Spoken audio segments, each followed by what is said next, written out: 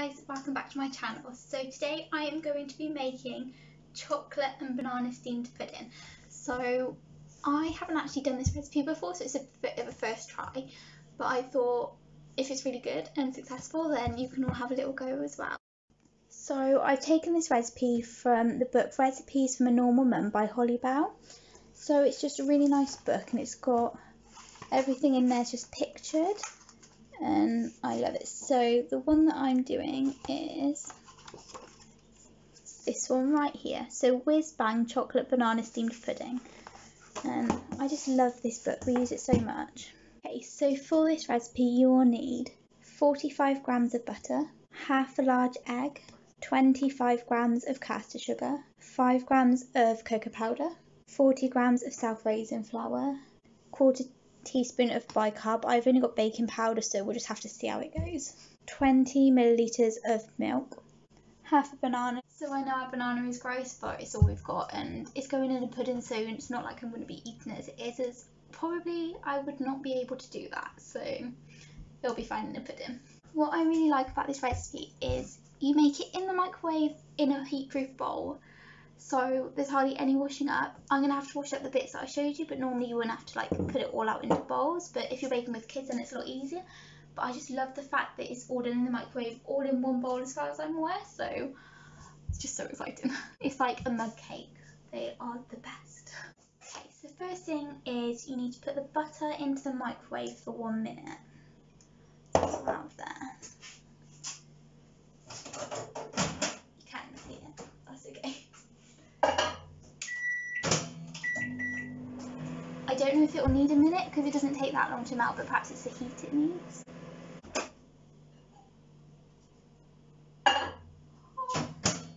That is very hot.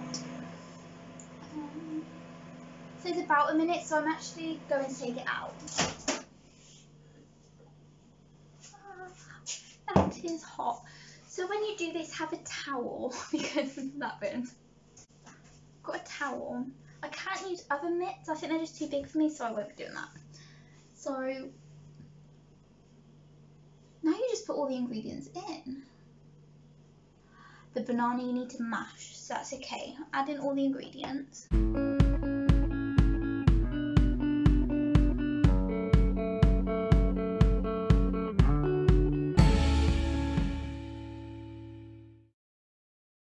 So actually you need half the banana. It says that the measurements need to be accurate, but you can sort of just split it in half.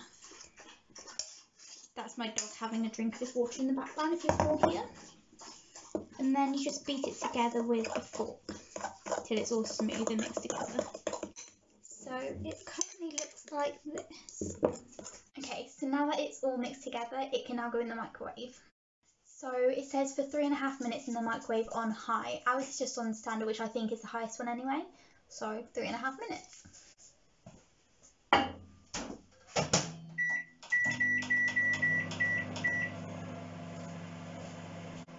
In this time, you can make a cup of tea ready to have with your pudding.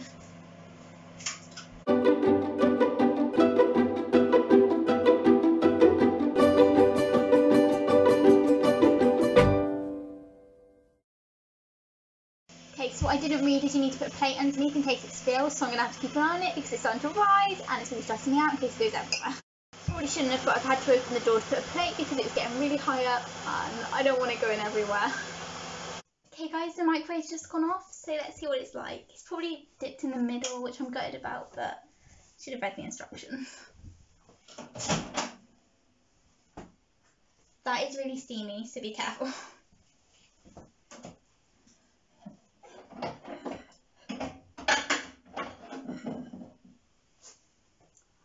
It actually looks like a pudding. That is so good. It smells amazing. Look at that. That is so cool. So it says to leave it to stand for 5 minutes now, so come back to it when that's done. When you're making this, you can also put a teaspoon of lime or lemon juice, but we never really have that sort of thing. We don't have it in our cupboards unless it's for a certain thing we're making. But it's never anything we do, so it's something you can add. So with ours, we are going to have custard, because one, we don't have ice cream, which is something you can use, or two, you could use cream, even squirty cream, and you could put some banana by the side. Our banana's too gross to eat by on its side, or you can even have strawberries. Oh, banana and strawberries, that would be so good, but we're going to have custard. Okay, so 5 minutes is up, so split it into half.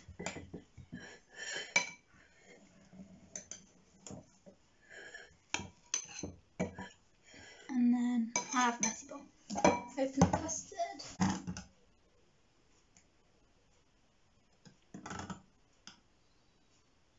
I can't wait to try it. It's going to be so hot.